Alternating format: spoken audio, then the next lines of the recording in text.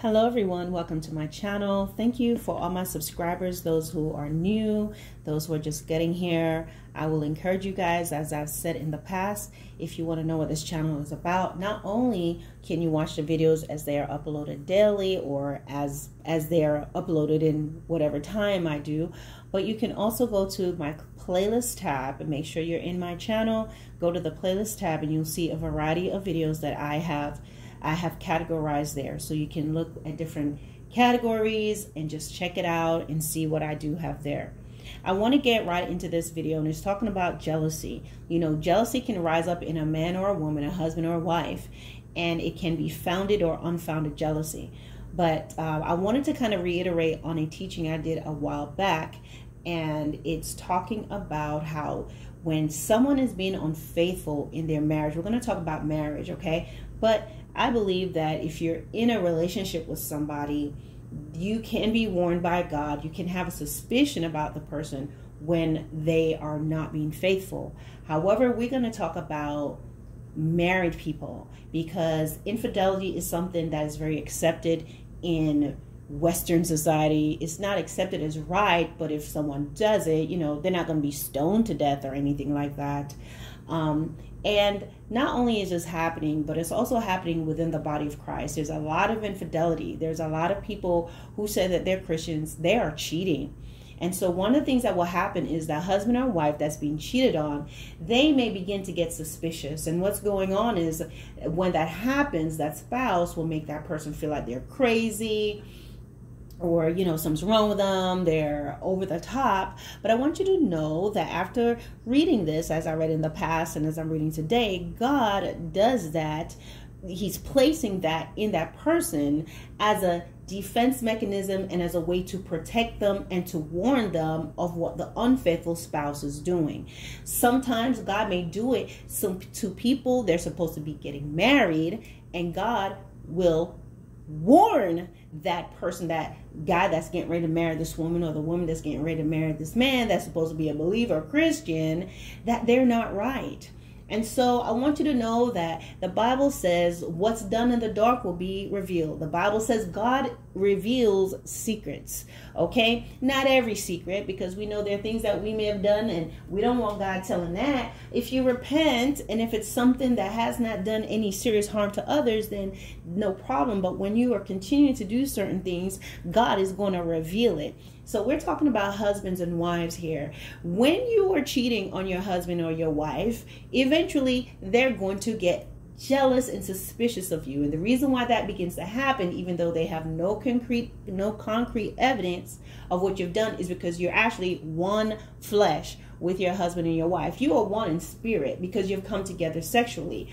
When you go outside the house and you're doing certain things, whether you are having an emotional affair or a physical one, there is a stepping in of a third party into that marriage, and that is automatically going to set something off in your spouse, whether they see it or not. That's when they begin to notice things that you're doing differently. They're going to begin to notice your schedule's different. They're going to begin to notice you're looking different. They're going to notice you're different with your phone, whatever it is. And sometimes the Lord just reveals what's going on to them in a dream, of which they'll come to you and talk to you. And that is your opportunity to stop what you're doing, come clean, whatever it may be. But if you continue, sometimes a spirit of jealousy will spring up. You know, jealousy is not always bad, because God is a jealous God, but he's not psycho jealous. And jealousy, sometimes God places that and causes that to become aroused in that spouse, because God wants them to realize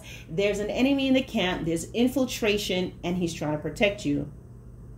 So I'm going to read to you how it was done back in the days of Moses. Thank God for Jesus coming to die on the cross, because this was a very extensive process. And now the Holy Spirit will tell you what's going on. You don't have to do all this stuff. But let's read this a bit. When you read your Bible page by page, you will discover all these great treasures and surprising events that took place. So we're going to read, what was it? I'm going to read you Numbers chapter 5, and I'm going to start at verse 11. And this is called the test for an unfaithful wife. Now, I know many are like, well, where's the test for the unfaithful husband? Just read. Okay, let's read this. All right, the test for an unfaithful wife. Okay, beginning at 11. What is this, 11? So then the Lord said to Moses, speak to the Israelites and say to them, if a man's wife goes astray and is unfaithful to him, so that another man has sexual relations with her, and this is hidden from her husband, and her impurity is undetected, since there is no witness against her, and she has not been caught in the act, and if feelings of jealousy come over her husband, and he suspects his wife and she is impure, or if he is jealous and he suspects her even though she is not impure, then he is to take his wife to the priest. He must also take an offering of 1/10 of an ephah of barley flour on her behalf. He must not pour olive oil on it or put incense on it, because it is a grain offering for jealousy, a reminder offering to draw attention to wrongdoing. So a reminder would be bringing to remembrance or bringing to light anything that's being done in the dark. Okay, so that reminder offering is meaning we're going to bring something to light that no one knows about. So the priest shall bring her and have her stand before the Lord. Then he shall take some holy water in a clay jar and put some dust from the tabernacle floor into the water. After the priest has had the woman stand before the Lord, he shall loosen her hair and place in her hands the reminder offering and grain offering for jealousy, while he himself holds the bitter water that brings a curse. Then the priest shall put the woman under oath and say to her, if no other man has made sexual relations with you, and you have not gone astray and become impure while married to your husband, may this bitter water that brings a curse not harm you. But if you have gone astray while married to your husband, and you have made yourself impure by having sexual relations with a man other than your husband, here the priest is to put the woman under this curse. May the Lord cause you to become a curse among your people when he makes your womb miscarry and your abdomen swell. May this water that brings a curse into your body, so that your abdomen swells or your womb miscarries. Then the woman is to say, amen, so be it.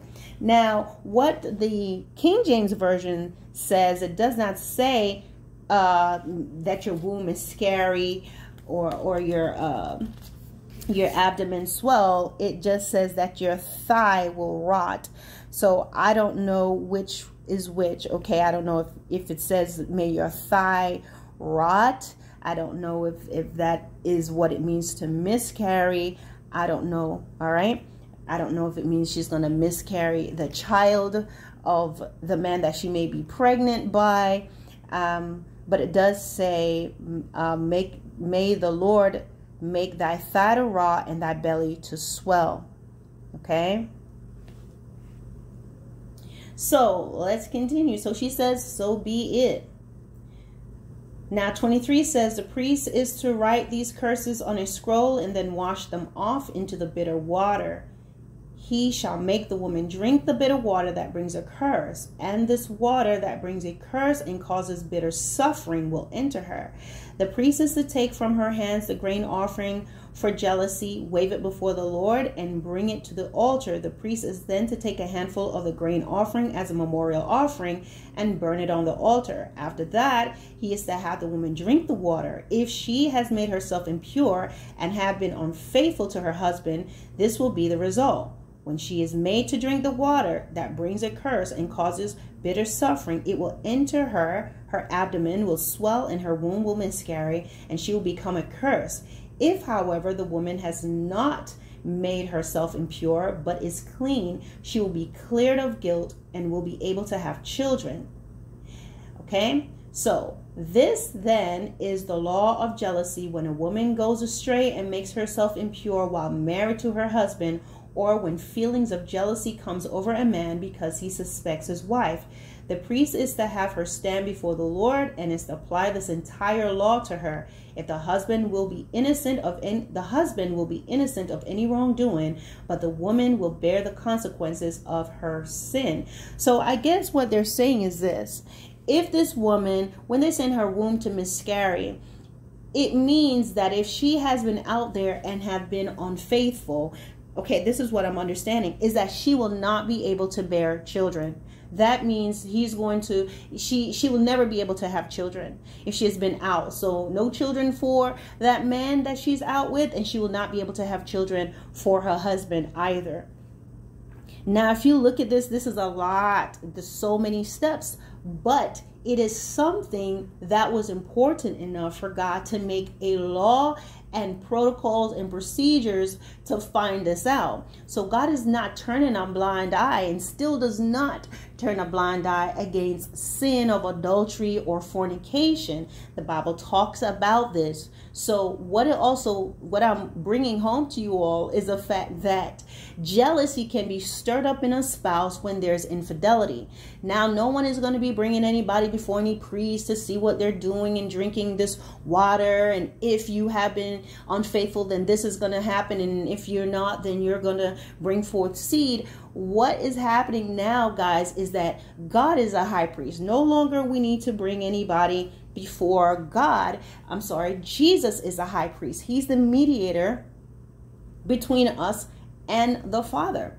So therefore, when things are being done, the Lord is going to allow your husband or your wife to begin to suspect you, begin to pick up on some things that you're doing. And you have the opportunity, when that person comes to you, to stop what you're doing, confess, okay? Or you know that you were about to do something, you better stop and take those warning signs, because God is not going to have your spouse to be mocked and to be fooled.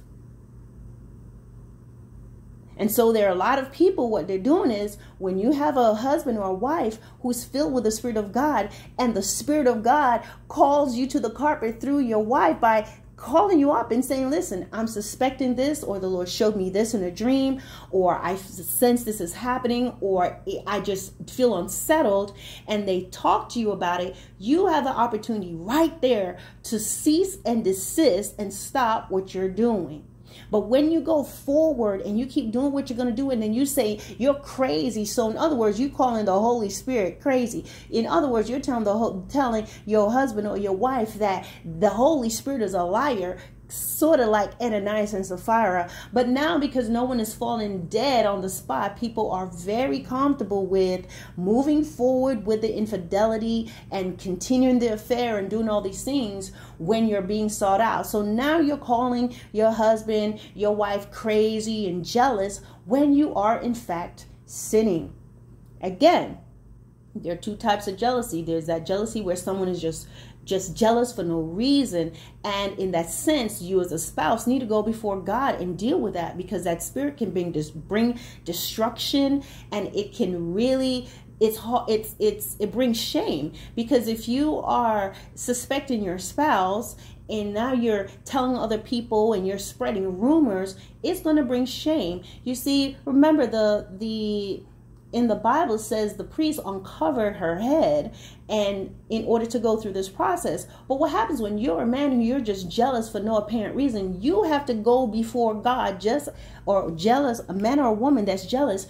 You need to go before God, just like this husband did. He didn't just go crazy on her. He didn't go and tell people things about her. He suspected her. So this husband will take her before the priest. And now, if you're feeling that, you need to take the issue before God. And also, if you are just jealous for no reason, you need to go before God, the high priest, and you need to let him know, I have this issue, I have this problem. Because just like with Cain, the Lord was telling Cain and talking to him, hey, sin is at the door, but you don't have to fall for it. But if you continue to be jealous because of the things that's happened in the past, and for no reason, you have no reason, your wife or your husband loves you, you're going to cause destruction. You're going to cause destruction, and you're going to cause destruction to yourself, because God is not smiling at that. This is no longer necessity. The priests are no longer necessary. You go before God and you humble yourself and you deal with your issues. Okay? So that you do not begin to bring shame by uncovering your wife's head and metaphorically, and doing things to bring her shame, telling people things, you're suspecting things, you're shaming her. If she's talking to someone at work, you're calling up, you're jealous, you're crazy. It's, uncovering her head or bringing down her hair, which is her glory, is like bringing shame to her. She can't go anywhere. She can't do anything because you're jealous. You've got to get that under control. Your husband can't go anywhere. He can't do anything. He's given you no reason to suspect him, but you're jealous of everybody. You're jealous of his friends. You come to the job. You're just a mean wife. You have to go before God and allow the Lord to deal with that, because you bring him shame. You will be like just bitterness and just rottenness to his bones if you're this way. These are for the individuals. You have absolutely no reason to be this way other than what you think, your past, your insecurities. All right. Now, the others, guys, I want to let you know that God will cause that jealousy to rise up in your spouse, because there's been some infiltration in the marriage. He's warning them. He's letting them know, because it's extremely dangerous when you're laying with somebody. Now you're trying to not only bring possible differences in body fluids or whatever, but you also carry the soul, your soul tied to this person. And now any issues they have, you're transferring that into your bed with your husband, your wife. And also you may begin to reject them, be sexually and in other ways and emotionally, because someone else is there. You become one flesh with someone. So there's a third party, and that's what caused the division. And so now there's no more a priest to go to, but the high priest, which is Jesus Christ. And so when your spouse begins to go to God because you're not listening, God's allowed them to talk to you, he's going to step in now. If you don't stop what you're doing, and if you don't get out of that situation and come clean where you need to, God is going to step in.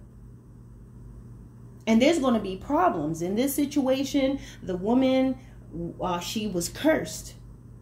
Okay, but I want you to know God will curse the husband as well. He's going to step in. If that husband is doing wrong and he's mistreating her and bringing her shame and sleeping around, God is going to step in. And so I would say, husbands and wives, in these cases, understand that God understands that feeling of jealousy. Don't let that person make you feel like something is wrong. Jealousy is your warning when your spouse is actually doing something wrong. He is warning you. He's shown you, because something else is there. When we put something before God, it says God is a jealous God. That means he's aware of something that you're doing. And a lot of times what happens, these individuals, because they are cheating and they went way out of town and you have no proof, then all of a sudden they want to play this game. But they are so caught up in their game that they're forgetting there is a all-knowing, all-seeing, omniscient, omnipresent God that sees things and will warn you for your protection. And guess what? Overall, he is going to protect, he's going to vindicate, and he's going to come to the forefront to protect your husband or your wife from your shenanigans. So sometimes there are spouses that's out there doing wrong, and they like to play these games and make you feel like, oh, something is wrong with you, when in fact the Holy Spirit is opening up your eyes and showing you. And so when they refuse to do what's right, the Holy Spirit will continue to uncover things and uncover things and uncover things. But in the meantime, now you got to use the wisdom of God and discernment and discretion, because what happens is when they're caught, now they're going to say, well, you're supposed to be a Christian. You're not supposed to do this. Sometimes the church will come in and try to tell you what you need to do in your marriage and in your relationship. Well, you almost caught him. He didn't do anything. She didn't do anything. You just caught them talking. No, God has warned you before the penetration. God has warned you before the STD. God is warning you and telling you to get out of the way before the fatal attraction incident, before they want to hurt your children to kind of get you out the way, or get them out of the way, or so they'll think if there are no kids, then they can leave you to marry them. So what I just want you all to understand is that God is in every arena of our lives, and he cares, and he will warn you, and he will warn you. And if you're the person that's doing this and you're listening to this message, when you know that you're doing wrong, okay, it's not, well, I'm not sleeping with them, I'm just talking. God is revealing that. Oh, I haven't met with them, we're just talking long distance. God is revealing that, because that is going to lead to something. Oh, he's not my type, she's not my type, I would never, we're just flirting, we're just bantering, we haven't done anything, or we don't kiss, we just bump and grind. God is looking at all of that. Or I don't allow the person to kiss me, or we just do this, I haven't gone far yet, all we do is we talk sexually and we're just exchanging numbers. While all that is going on, you have to realize something is happening in the supernatural. And what happens is you forget that you're spirit. So the body, the flesh, the natural mind goes, oh, there's no way they will know this because I deleted everything before I got home. Oh, I went across town. I did this when I was out of town. There's no way he will know. There's no way she will know. But the spirit knows. And the most dangerous thing that you can do on top of stepping out and flirting and doing all these different things is to justify it, minimize it, dilute it, make your spouse feel like they're overly jealous and crazy, making them feel like something is wrong with them. The worst thing that you could do is to continue doing these things and trying to make them out to be a fool. Disobeying, trying to double down on your wrongdoing. Double down on saying it's innocent. It's not innocent. It's something that you're doing, and God is going to cause that the jealousy within them is going to spring up. They're going to know because their spirit, there's just going to be a knowing. That's what happens. There's a knowing, a feeling, and then the spouse begins to ask more questions than usual. They begin to they never used to ask you about your phone, but now they're going to ask you about your phone. They never used to question you. They never used to call you during lunchtime, but suddenly they're calling you during lunchtime. Suddenly they're coming to the gym. They never used to come to the gym. They never used to go, but now they're suddenly doing that because their spirit is on alert, because God allows them to realize something is coming and he's protecting them. Somebody's out of position, and God is saying your husband is out of position, your wife is out of position. You need to know I'm stepping in. Open your eyes. I'm showing you in a dream. I'm showing you in a vision. He will allow you to discover things because he's showing you what it is. And this is not a matter of, oh, you're a Christian, you shouldn't do that. No, you should not be cheating on your spouse. You should not be texting. That's not Christian. That's not Christ-like. So the reverse psychology shouldn't be coming into play. The double down and the, well, I'm being neglected. If you're being neglected, then be honest about what you're doing and not play games, because that just takes everything off the table. Being neglected, if you feel unhappy, that's not an okay for you to go out there and to cheat, to go out there and to say we're just talking, to minimize your spouse's feelings and say you're overreacting, because as you can see here in the Word of God, there was no such thing as overreacting. They were brought before God. And so I will say to any spouse out there, go to the high priest, who's Jesus. He is a mediator between us and the Father. And any issue and anything that you may be facing with your spouse, lay them out before God. Lay your heart out before God. Cry your tears before him, because he is going to step in. All right, guys.